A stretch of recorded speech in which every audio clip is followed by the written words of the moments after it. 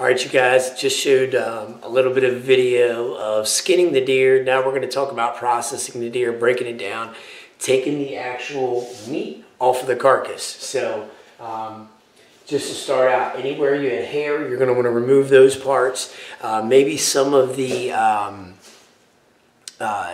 meat maybe a little bit dirty. You want to clean that up so we're not doing double work. So once you remove the meat, you basically want to be able to cut it up, clean it up, and use it for whatever portions.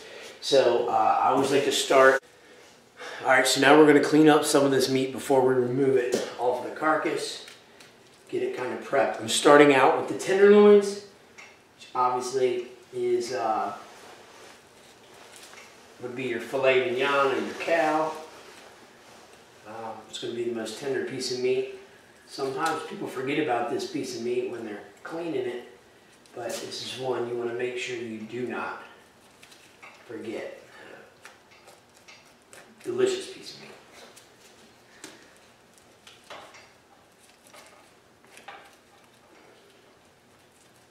And once again, it's easier to clean this now instead of after the fact. We got a small protective layer in here.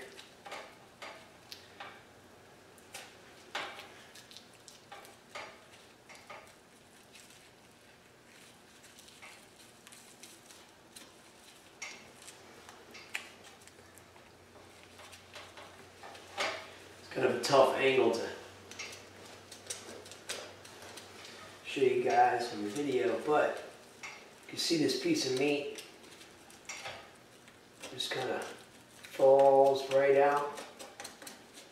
It comes all the way down to about the mid torso.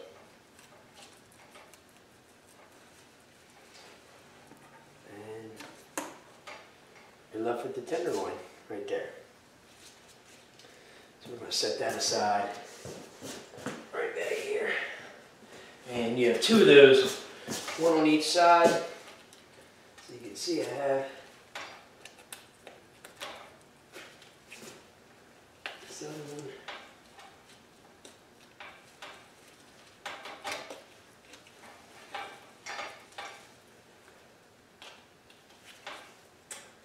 And another thing is, another reason I keep the head and the cape on is because that gravity holds this carcass, gives it some weight, so it's not going to spin around. If you had a hoist or a crank, you know, it'd be a little easier, but just using the ladder keeps this deer from flopping around, and it's easier to work with. I feel it is, at least, just to, you know, due to some experience. So you've got two small tenderloins.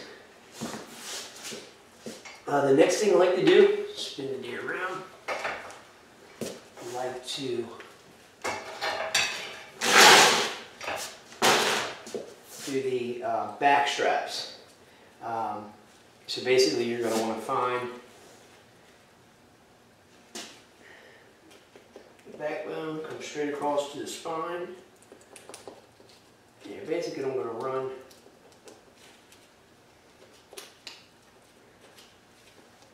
right down that spine. And when it comes to knives, you want to use what you feel comfortable with.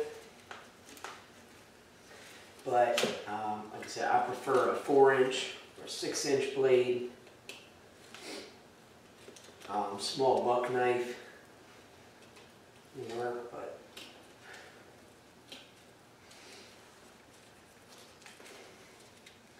so if you cut this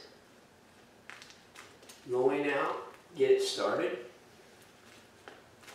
Use gravity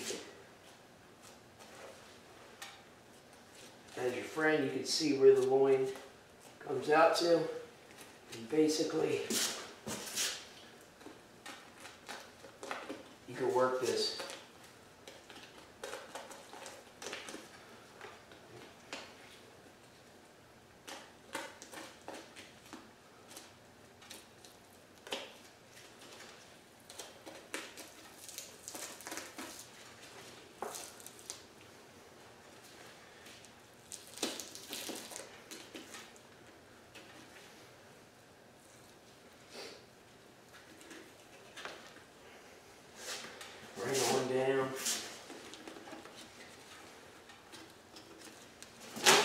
show you guys a good look. This comes right down past the shoulder.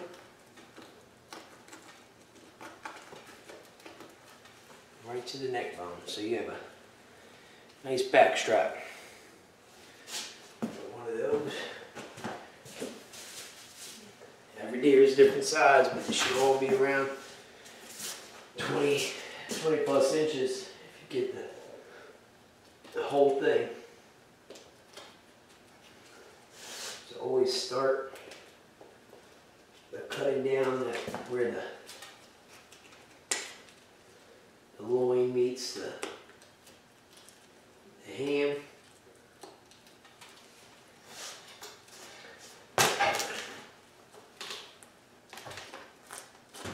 Work this one down.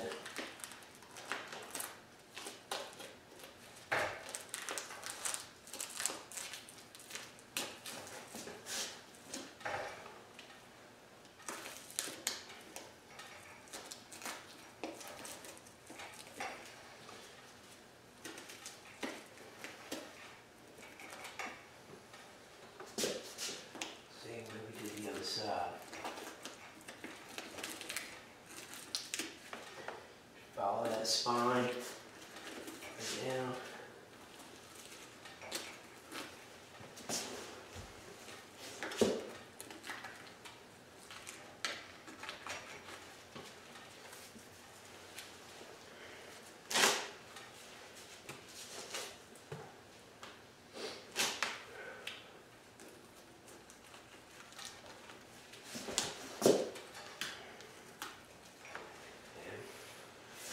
Got another one.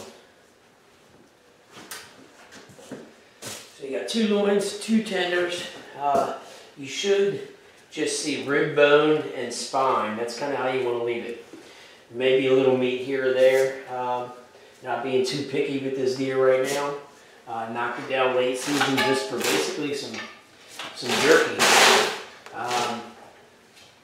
So there's a couple pieces of meat we can use. I always keep these belly flaps. I can grind them or make some jerky with them and throw those in a bag because they're not that useful of a piece of meat. Yeah, every piece of meat is useful, I should say, but not as versatile as the others. Some people like to cut off a lot of the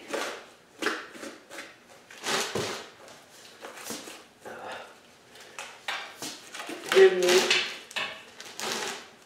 I like to go right down and take off the shoulder, and I'll actually, so we basically just quarter that, and I like to cut that off and make jerky out of that. So stack one there, and I'll turn around and do the same thing on the other side. If you take that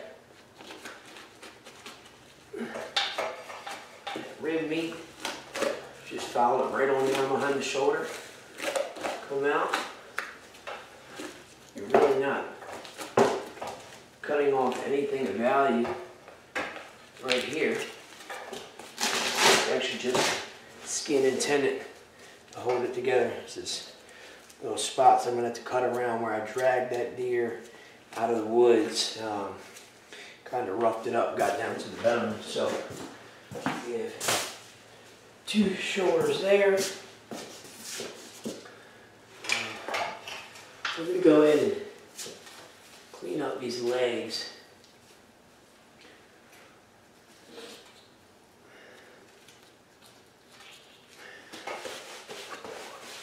Actually, before we do that, let's get some of the neck meat.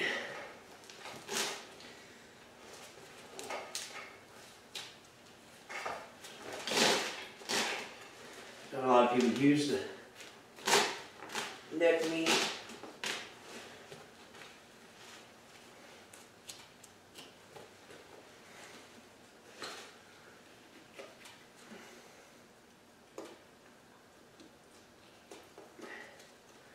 And this, you're just going to follow that spinal got all right down to this neck vertebrae. And this meat just kind of peels right off the side.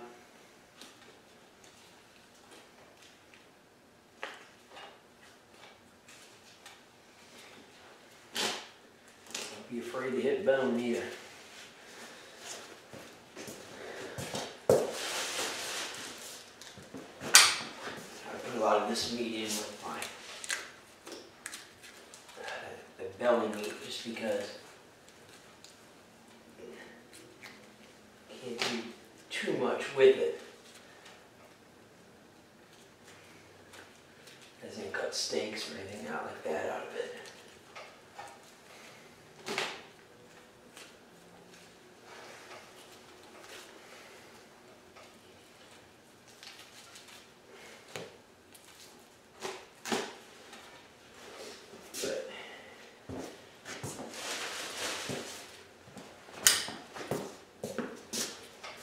See, we got, all you see is another brain and neck bone down there. That means we're taking all the meat. Now you get the jugular.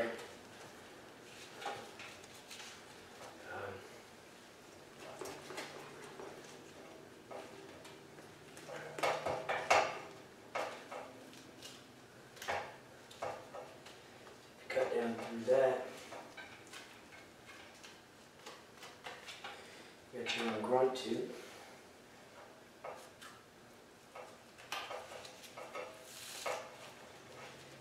Pull that out so you can get to all that meat around it. Like I said, not a lot, but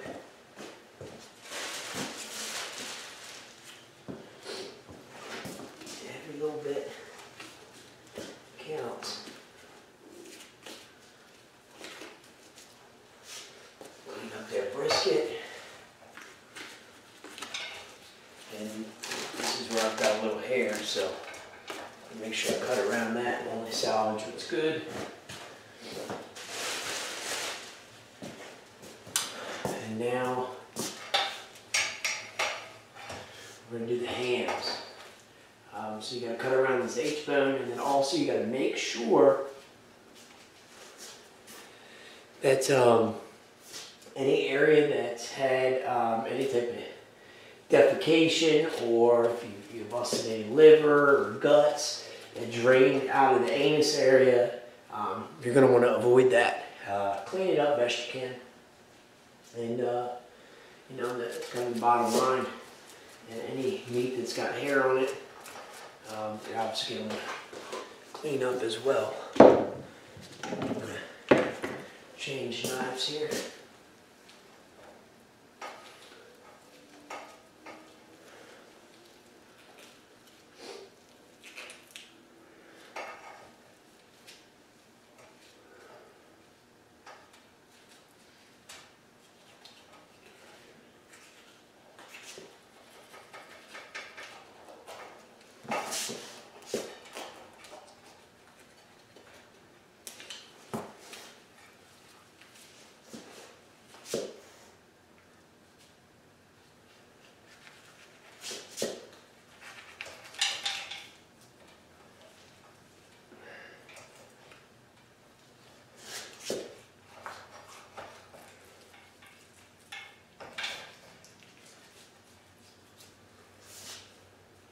So this is another thing too. You could take this whole hind quarter off and process it like I'm going to do the front shoulders, but I prefer to let gravity take its course and cut the meat off because it just comes off so easy and you can kind of portion it out. Not the true way to debone anything, but it's the best way. Always leave that shank meat there because you do not want to cut that tenon. If you cut that tenon while you're holding it, it's going to create another mess and possibly do some harm. So we're going to let gravity keep this piece of meat balanced while we cut into the hams. And you're going to see me break it down and portion it. So that's like your ham portion. And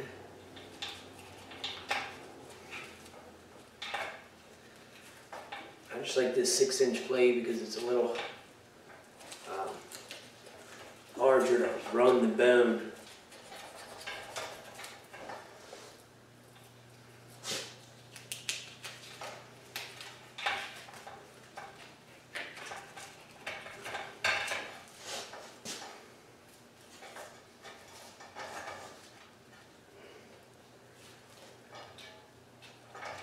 Also, I'll show you guys what knives that I have and that I'm using to clean this deer up. And you know what? Everyone's got their own way of doing things. And not saying my way is right, but I will tell you this. When you clean a deer, or good cut the meat off and it's not showing bone like that, you're losing out.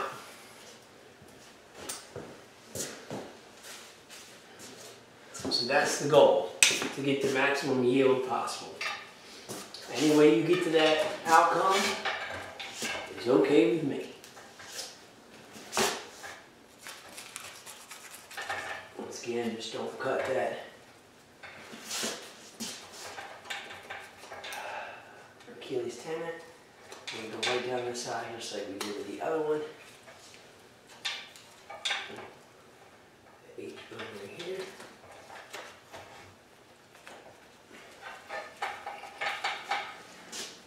I'll go swing it out so you guys can see. I'll cut around the cavity. And just grab it.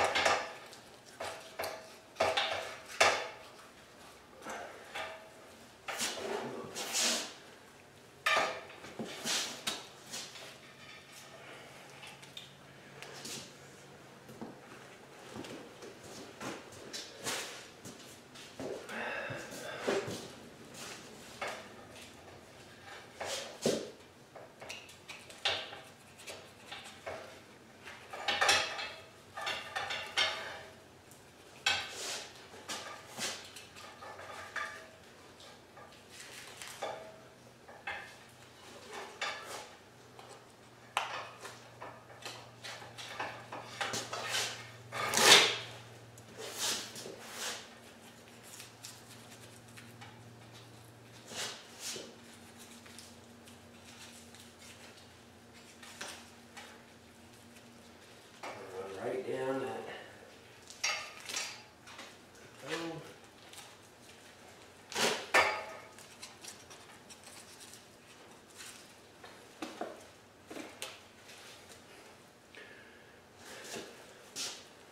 There we go.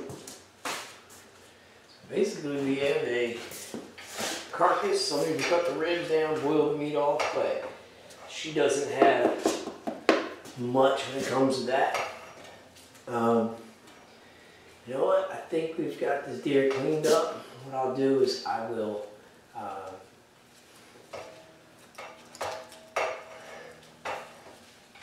cut around this shank portion, but in order to do that, we're going to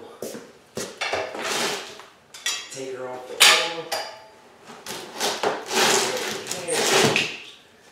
We're going to work right off.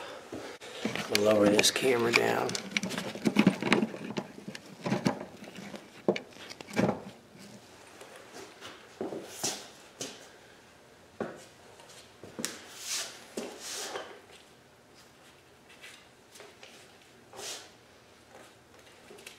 So now we can go in and cut that tendon. Try to avoid the entire process. Cut that into here.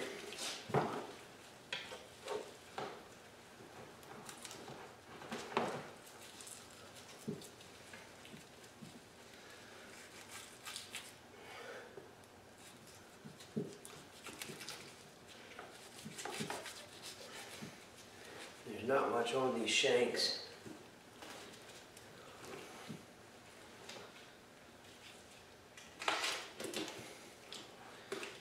trying to get everything.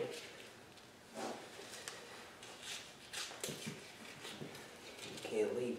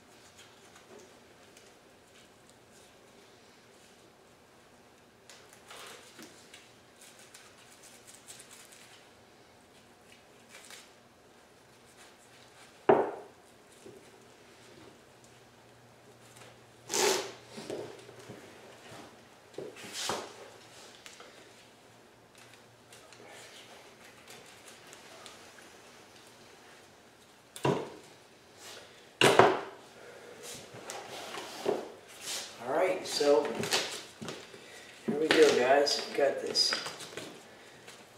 over here broken down, and it didn't take too long, but we were able to get pretty good yield of meat out of here. So let's take a quick look at some of the stuff we've got.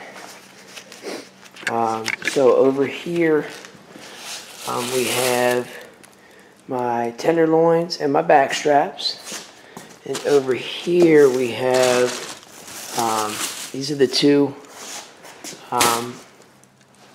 shoulders, which we'll clean those up. And then here we have all the ham meat, which is going to make for some good roast, and I'm going to bag all that up. And then here we got some of the belly fat and the shank meat and a little bit of neck meat. So the full cuts, but still cuts that'll yield some good meat. Some of the tools we used today was, of course, we had a Gabriel, we had a ladder, and we had a small strap. Of course, a bucket for the carcass. A couple of the blades that we used. I used an old timer, which is actually a skinning knife, about a 4-inch blade with the skinning hook, which I didn't have much of an opportunity to show you guys about that. I do have another skinning blade that I didn't use here, which is good for more or less for pelting, though. It's a little more for delicate cuts. I have a couple buck knives that I was, planning on maybe showing you guys some cuts, but I ended up using a small 4-inch boning knife, which actually did most of my work. And then I finished off with a 6-inch fillet knife. And to each its own, but that's my process, and I appreciate you guys tuning in. And that's kind of how I break down a deer, and using household tools. Next time I actually show you the process that we normally use, which has my hoist and everything, and it actually makes things much easier, which I guess I've been spoiled dealing with that as of the past few years. But stay tuned for the next episode, you guys, and I'll keep giving you guys content. Jojo, my friend, 301. If you have any questions, leave them in the comments below. Appreciate you guys tuning in, and always your thoughts and criticism. That way we can keep going back and forth. Thanks.